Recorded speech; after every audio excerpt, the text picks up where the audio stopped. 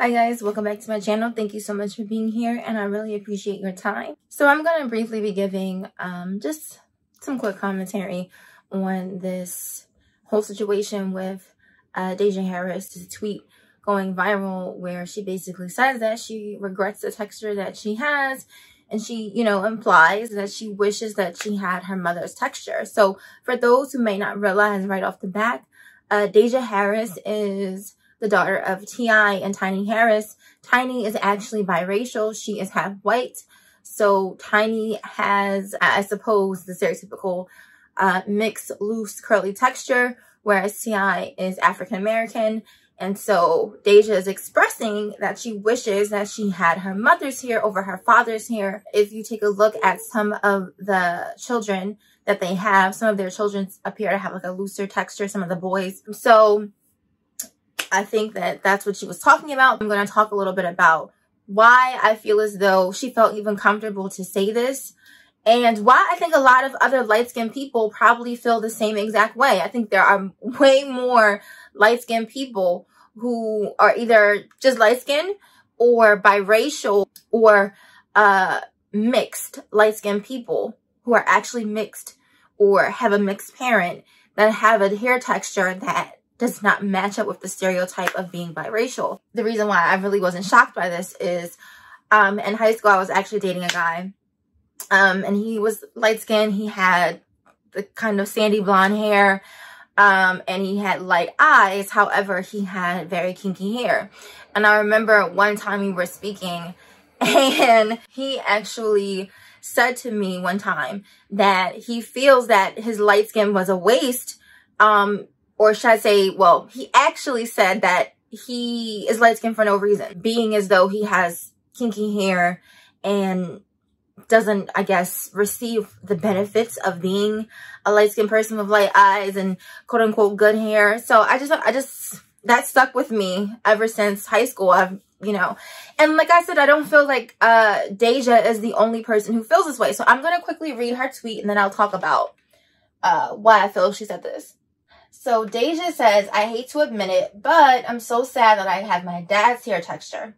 Sad because it's so much to deal with, manage, ugh. Sad because I feel like it does not fit me. That's interesting. Does not fit me, nor is this texture one that's appreciated or uplifted as much as other textures. Okay, so reading her whole tweet, I actually understand what she's saying for two reasons. The first reason is focusing on the very last part of the tweet where she says it's not appreciated or as uplifted as other textures. That's completely true. Unfortunately, even within the natural hair community, which originally was supposed to be a space for Black women of all textures to learn how to embrace and take care of their hair, it has turned into much of the same, where there's a hierarchy of textures that are considered the preferred textures, and then below that there's like the 4C. Any pattern where your hair texture does not curl or coil, it's more of a zigzag pattern, it's more soft and cotton-like. Those textures are oftentimes marginalized. Unfortunately, they're not shown oftentimes in advertisements. And unfortunately, on YouTube, this very space within the natural hair community, oftentimes, unfortunately, content creators who have a certain texture will be elevated above others, whether it's pushed by the algorithm or if it's pushed by genuine interest. I think there is something to be said about Black women consciously in the natural hair community who believe that they are, past a certain point and they feel like they are on the journey to embracing their hair. However, they seem, based off of their viewership, it seems that oftentimes Black women are more drawn to looking at someone who has a looser textured hair, who, wets their hair and it curls. They put a little bit of gel in their hair just, it seems like that's more what people are interested in looking at. Because I remember a couple of years ago, there were a lot of famous natural hair content creators who left the platform because they felt like they were not getting the same viewership. They felt like they were not getting the same opportunities with natural hair brands because of their, of their viewership,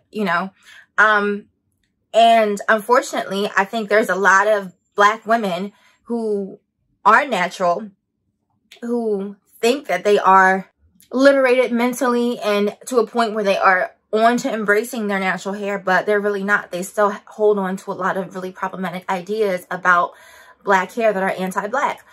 So the reason why I feel like Deyjah felt comfortable to say this is because, like I said, I think there are a lot more light-skinned people who, based off of their ethnicity, have a biracial parent and feel like, you know, I came out light-skinned, you know, I have the light skin, but I don't have the quote-unquote good hair. And I think that's a real thing. I really do. I think that based off of the stereotypes and the kind of expectations that we put on each other, Black people tend to think that a certain phenotype goes with a certain hair texture. I just think that while everyone is on Twitter pretending to be super woke and, you know, outraged, I think a lot of people have those same expectations. Automatically, when someone is light-skinned, we assume that they are biracial or mixed, and we are looking to see if they have a certain type of hair. You know what I mean? I think that's real. I think that's a real socially accepted, widely socially accepted idea, which is why I think Deyjah felt comfortable saying this. Now, when she says, doesn't fit me, I absolutely think that's exactly what I'm talking about. I think she, again, feels like my mom is biracial.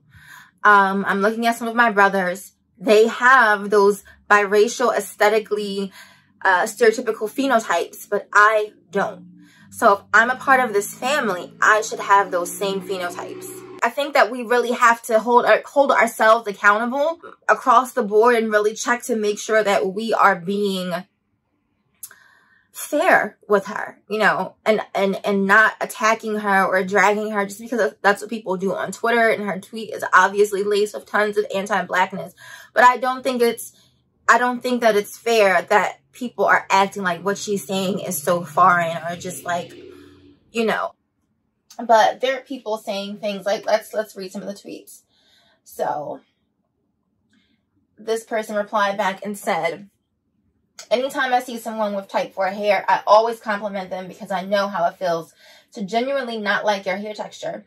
I never want anyone to feel like that. It looks good, so bomb on other people, but me, yeah, no. And so I think that was someone admitting to what I was talking about, being in that weird space where you are, you know, where you are conscious enough to understand and appreciate, you know, features of being Black, and you think you're pro-Black and you feel like you have gotten past this point. However, it's still a point where it's uncomfortable, because at the end of the day, within the Black community, we still absolutely praise and fawn over and pedestalize loose textured hair. We still do this in 2021. This is not something that is a horrible trope from the 90s or the late 80s.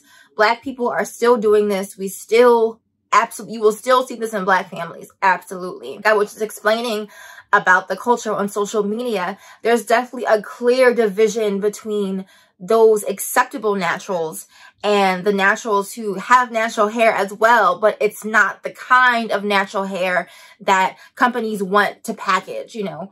I remember a while ago, there was this big upkick with all these different products and curling putties and jellies that promise to make your hair curl. And that's absolutely fine if your hair does curl. But if you don't have curly hair, as I said, if you have coily or kinky hair, it don't matter how much you layer on that, you know, on your hair strands, it's not going to look like Tracy Ellis Ross's hair. Here's the other tweet that says, nobody, y'all, I hate looking Black and having fancifully Black features. I do. I think there is still a lot of Black people who don't like looking Black, and not even like, again, that's, I'm trying to find the words, not even on like a conscientious level. But I think because we think we're in 2021, a lot of people think that they are past that mindset. They think they're woke, and they think that, you know, it's a thing of the past, and it's not. I still think there are a lot of Black people who don't like their phenotypical features. And if they could, they would change them. So finally, this is what Deyjah said. After, you know, she kind of got dragged on Twitter. She basically made a statement, and she made it in her notes, and she posted her screenshot. So this is what her screenshot says. Since Twitter won't let me type everything I wanted to say in one tweet, I wrote my response in my notes and screenshot it for you. It says, I genuinely compliment them because, again, growing up, I never had any compliments or positive comments when it comes to my hair. I was told my hair was nappy. There's that word.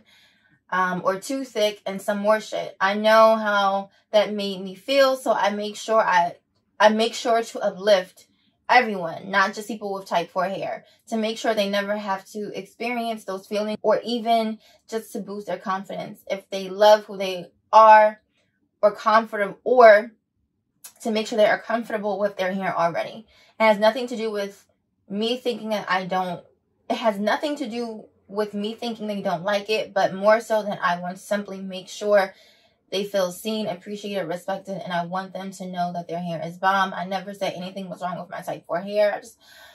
She just said, I just wanted to talk about it being difficult for me to manage. I have a hard time with my hair personally. Okay, I get what she's saying, but again, girl, it's clear that there's some other things going on there.